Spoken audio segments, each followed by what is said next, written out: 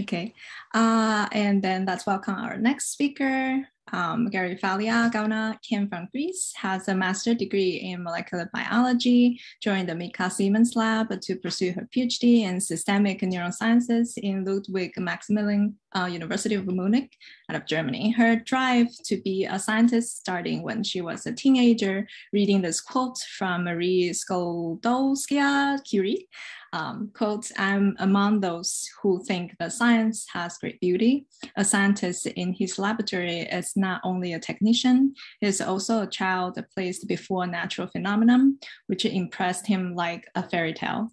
Quote. So let's welcome Garyfallia to share with us her fairy tale today. Thank you very much, Jing-Ping, for the lovely introduction. Welcome. I think in Germany is afternoon or evening, while in the US it's morning. So I don't know what to say, good morning or good afternoon, from wherever you're reaching us. So let me share my screen.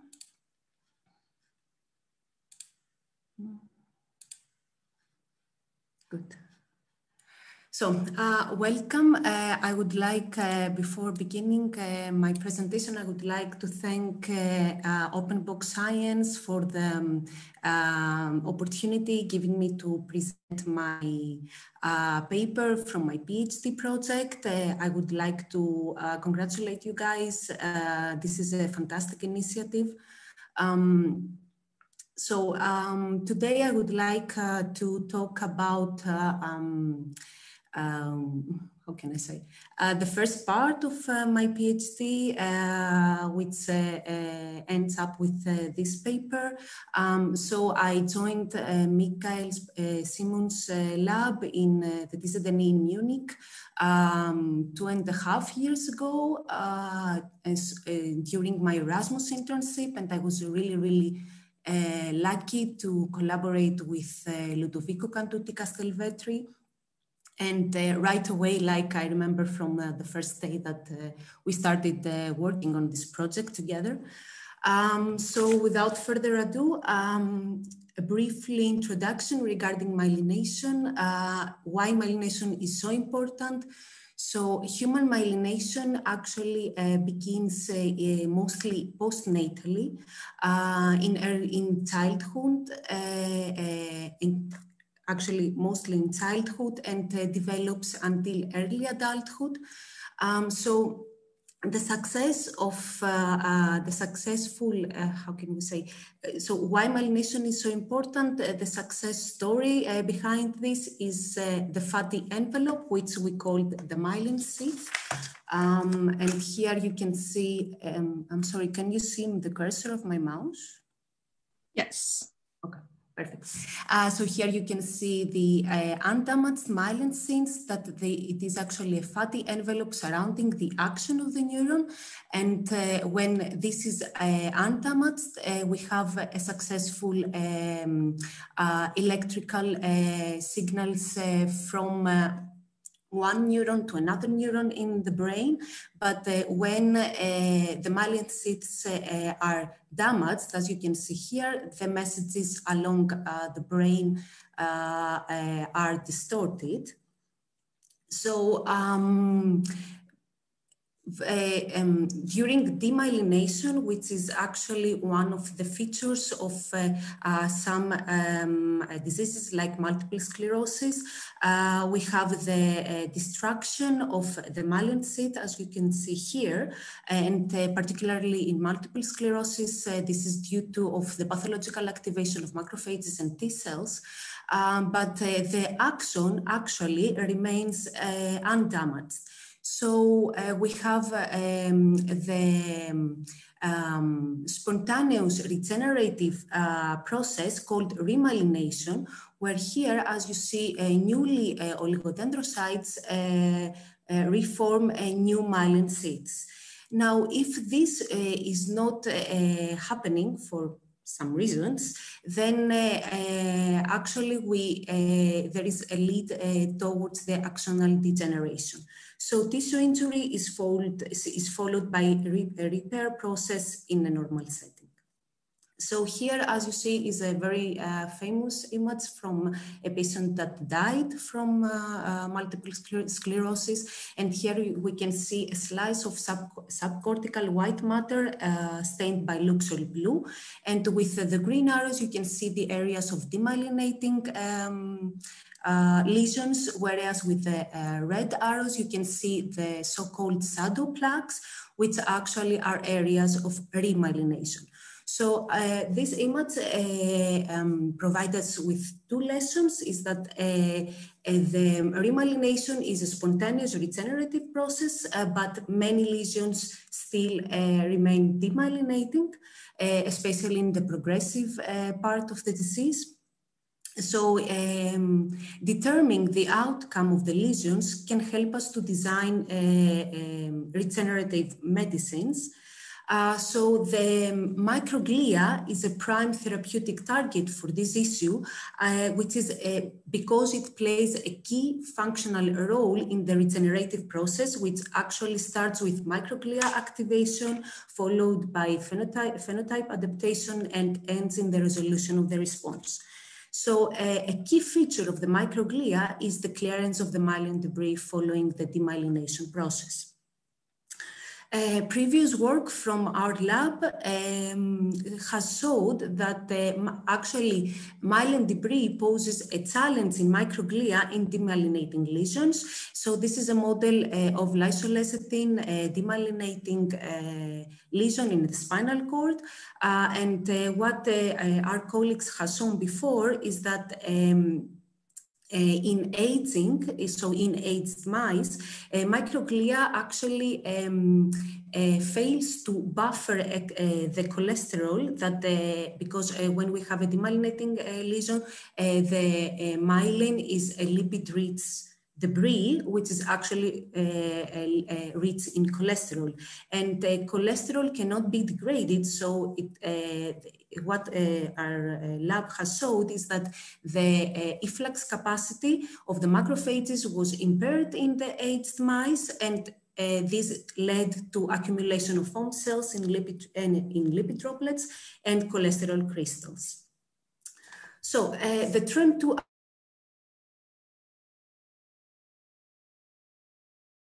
following this publication, we wanted to see what are the key molecules leading in this kind of situation. And TREM2 actually is a cell surface receptor that is specifically expressed in microglia and adipocytes.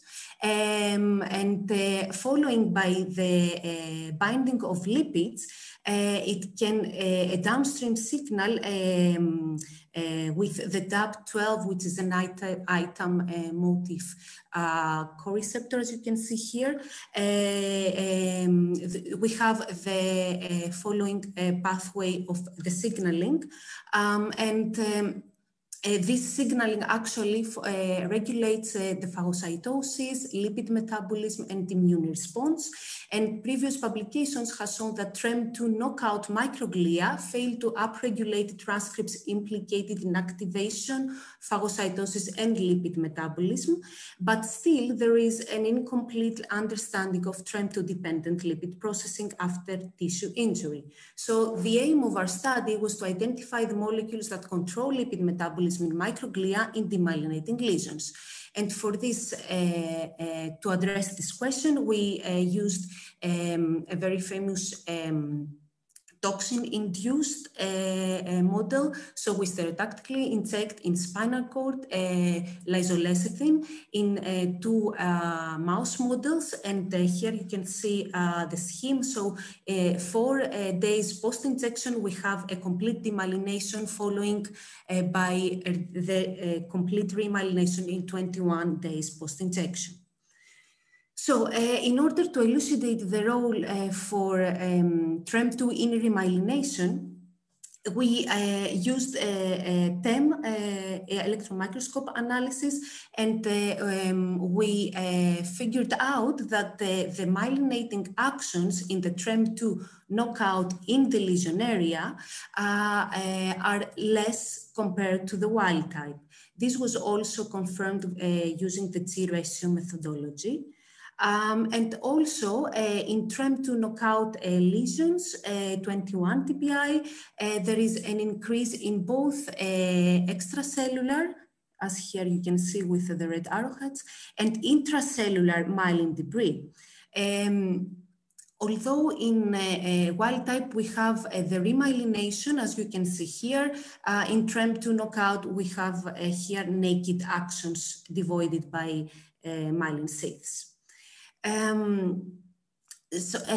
We also assessed the inflammation rate in the TREM2 model, the lesion model, and we find out that during the process of the lesion, so starting from the 4 dpi until the 62 dpi, in the wild type we have the resolution of inflammation that is measured by IBA1 positive cells, although in the TREM2 the resolution was not there, so we saw that there is an impact in immune cell resolution in this model. So our next question was, what is the underlying mechanism of defective innate immune cell resolution? So in order to address this question, we focused on the formation of the foam cells. And surprisingly, we saw that in TREM2 knockout, both in 21 dpi until 62 dpi, we have not so many foam cells compared to the wild type in the lesion site. This was also confirmed via immunohistochemistry using a perilipin-2, which is a marker for the lipid droplets, a cell surface protein marker, and we saw that the perilipin-2 double IBA1 positive cells were decreased compared to the wild type in the TREM2 knockout lesions. We further wanted to prove that there is an impaired lipid droplet biogenesis in the TREM2 knockout. So what we did is that we isolated primary microglia from TREM2 knockout and wild type, and we treated them with myelin, somehow to establish an in vitro lysolestin, if I may say it like this. So what we saw is that while in wild type, when we treated the cells with myelin for 8 and 24 hours, we have an increase in lipid droplet formation. In TREM2, that was not the case. And also, we further identify the perilipin-2, the lipid droplet levels using Western blot analysis from cells, microglia, primary microglia treated with myelin. To further analyze the impaired lipid droplet biogenesis in the TREM2 deficient mice, we performed untargeted lipidomic analysis using primary microglia from wild type and TREM2 treated with myelin debris for 8 or 24 hours and 24 hours. And what we saw it was that we have less cholesterol esters as long as triglycerides in TREM2 knockout and more phosphatidic acid in TREM2 knockout. So these three aspects pointed out that we have impaired lipid droplet biogenesis, while the cholesterol ester and triglycerides are the core of the lipid droplet, and the phosphatidic acid is a precursor for triglycerides. So the question that was followed by this data was, is impaired cholesterol esterification responsible for the poor remyelination? So far we used the TREM2 knockout model, but then we decided to switch to another mouse model, which is the ACAT1 knockout. So the ACAT1 is an enzyme that is located in the ER and is the responsible enzyme for converting cholesterol to cholesterol ester. And then subsequently we have the formation of the lipid droplets. So what we did was, again, in using this mouse model, we performed the lysolecithine methodology in the spinal cord, and we have almost no foam cells in the ACAT knockout using, again, electron microscopy. And when we assessed the remyelination, we found a poor remyelination in the ACAT1 knockout in the lesions. This was also, we wanted also to assess the inflammation in this mouse model, and we saw that the inflammation was increased in the lesion in the ACAT1 knockout compared to the wild type, while from this graph, you can see that the phagocytosis in both, it was not the problem why we have increased IBA1. So the phagocytosic capacity of the myelin debris was not affected by this model. So we hypothesized that the ability to esterify cholesterol in the form of lipid droplets is a key adaptive function of microglia. And because the triglycerides and cholesterol, yes, is actually the primary spot is the ER, we hypothesized that maybe we have activation of ER stress following the lysolecithine, the overload of the myelin debris, and the overload of cholesterol in the ER. And maybe this could represent the underlying reason for impaired lipid droplets formation. So we hypothesized that the excess cholesterol can be accumulated in the ER, and it has been previously shown that the accumulation of cholesterol in the ER can activate the PERK kinase, which subsequently activates and phosphorylates the EAF2A transcription factor, having an impairment in the protein translation. So indeed, using immunohistochemistry, we found out that there is an increase in phospho-AF2A microglia cells in the TREM2 knockout. And also this was assessed by the Western blot analysis that both in the TREM2 knockout, myelin-treated the primary microglia, we have an increase in the phospho-AF2A and phospho-GNK, which is a primer actually kinase that further contributes to the phosphorylation of the AF2A. So all of these pointed out to an impairment in the protein translation. So we wanted to assess the protein synthesis and the rate of the protein synthesis of the TREM2 deficient mice.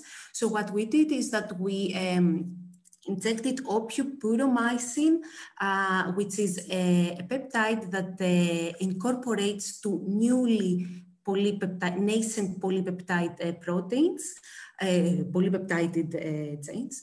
And what we saw is that in the TREM2 knockout, the intensity of the opupuromycin was decreased, pointing out that there is an impairment in protein synthesis. We also turned to the in vitro setting and treated the cells microglia with puromycin, and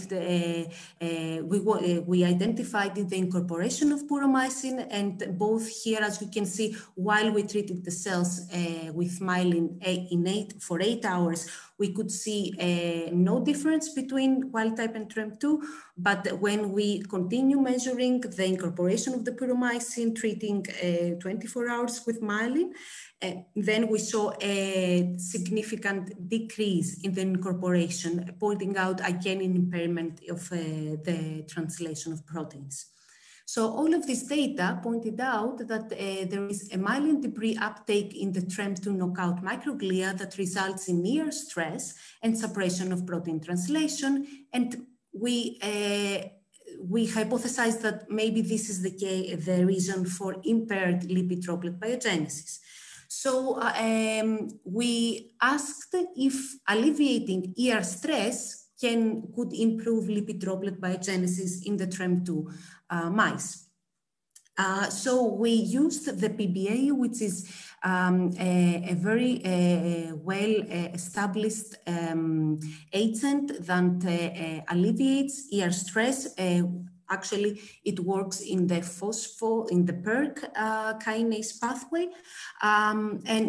We injected the mice every day with PBA. And what we saw is that while in the TREM2 knockout untreated situation, the lipid droplet levels were decreased. When we treated the mice with PBA, we saw an increase in the formation of lipid droplets in microglia cells. This was also confirmed in the in vitro setting while we treated both the primary microglia with myelin and PBA. We saw an increase in the formation of lipid droplets. We also assessed the inflammation rate for using the PBA, and we saw in animals that we injected PBA that the inflammation was decreased. So we pointed out that there is a beneficial effect of PBA in the resolution of the inflammation, and that lipid-induced ER stress contributes to impaired lipid droplet formation in the TREM2 knockout mice. So to sum up all the story, cholesterol esterification in microglia is a necessary adaptive response to myelin debris uptake, and it's required for generation of lipid droplets upon injury. When the lipid droplet biogenesis is impaired, innate immune cells do not resolve and the whole response fails. TREM2 knockout mice are unable to adapt to excess cholesterol exposure, so they form fewer lipid droplets and build up ER stress. And if we try to mitigate ER stress in TREM2 knockout mice, we have a restorage in lipid droplet biogenesis and a resolution of the innate immune response. So the main key point that our story had is that a TREM2-dependent formation of lipid droplets constitute a protective response required for remyelination to occur. And with that, I really hope that I'm on time. I would like to thank all the members of our lab, Michael Simon's lab, and especially Ludovico Cantucci-Castelvetri, which we did the same amount of work for this project, and I learned a lot from him. And I thank him very, very much. But of course, all the co-authors that contributed to the story, and all the collaborators. And of course, I wanted to thank you again, Open Box Science, for the lovely initiative and for giving me the opportunity to present our work.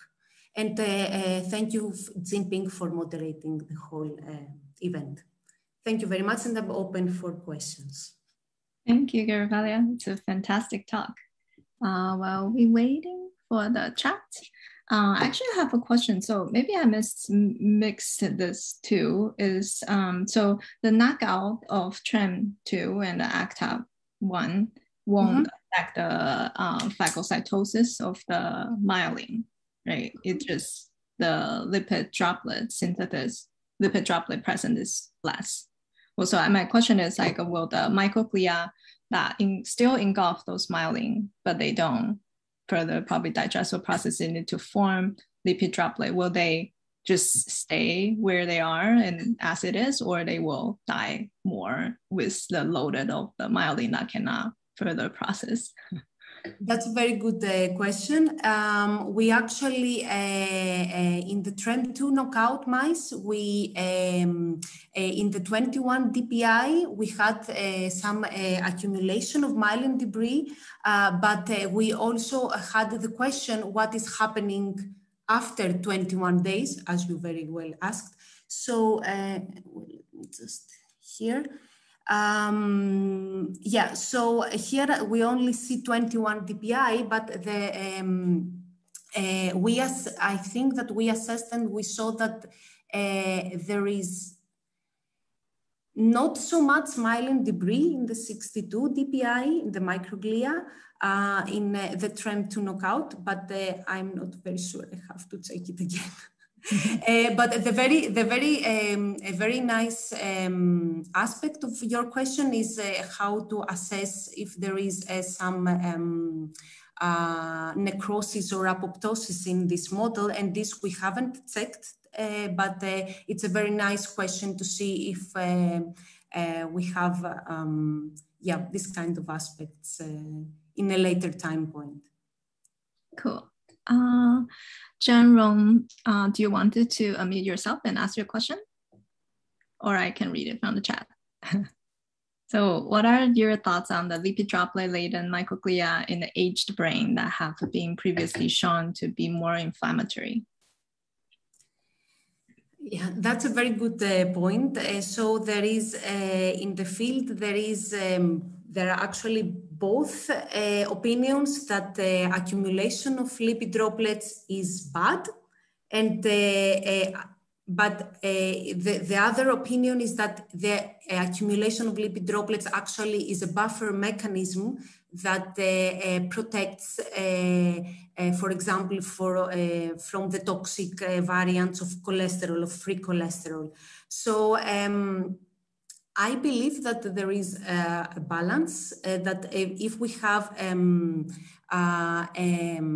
model that recapitulates aging, somehow this tries, the buffering of lipids tries to, how can I pose, I'm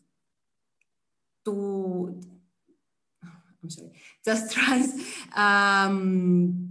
to be more like on a health side, but when we have a model, for example, like a lysolecithin model or a cuprizone model, then maybe there is another reading regarding the lipid droplets formation on the brain and the spinal cord.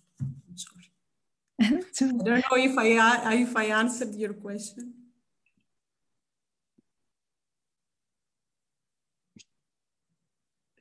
Okay, cool. Actually, I also have maybe I also mix up this. It's like the no lipid droplets leads to ER stress, and then leads to protein, newly synthesized protein. It's not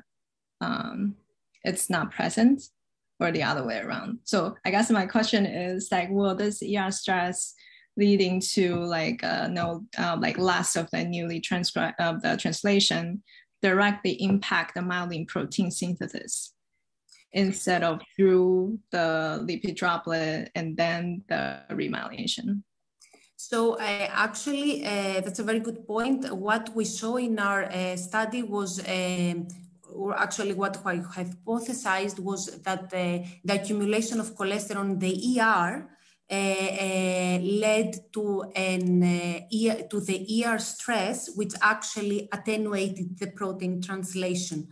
And then when we tried to alleviate the ER stress, we saw that lipid droplets start to formate. So we could not say that, yes, so we saw that if we don't have lipid droplets, then we somehow pointed through the UPR, through the ER stress pathway, we have the attenuation of the protein translation. So yes, the no lipid droplets, the no presence of the lipid droplets turned out to attenuating the protein translation. Yeah. Cool. Yeah. Is there any other question? Sorry, I have another question. So it seems like no. I like to be silenced. I'm very bad in answering questions, as you realized, actually. But I'm really here for it. So I think that the future of like this direction, it seems like the lipid droplet forming is like kind of like a recycle for like the material building block for like a myelin repair to happen. Like, I wonder what's your thoughts on like how to see, or because cholesterol, lipids, esterified cholesterol, how will they just got transferred to the oligodendrocytes or OPC for them to use for the new form, the myelin sheaths. Well, yeah, what's your thoughts on that? Yeah, that's a very good point, actually. And there is a really nice aspect of it. So because we know that cholesterol cannot be degraded. So when we have a setting of the demyelination injury, then all of this free cholesterol has to be used somehow. So yes, if I can comment, I believe, or there are some evidence that maybe this cholesterol somehow buffered or in the form of the lipid droplets or extracellular in other particles can maybe potentially can be used by another cell type in this kind of setting. But to my knowledge, I don't think that, I don't know any literature that has successfully showed this kind of recycling that you very nicely described. Yeah, but it would make sense. It would make sense. Right, it gotta be going somewhere. Yeah. All right. Okay, it's about time. So let's thank Garyfallia again, and then let's welcome our next speaker.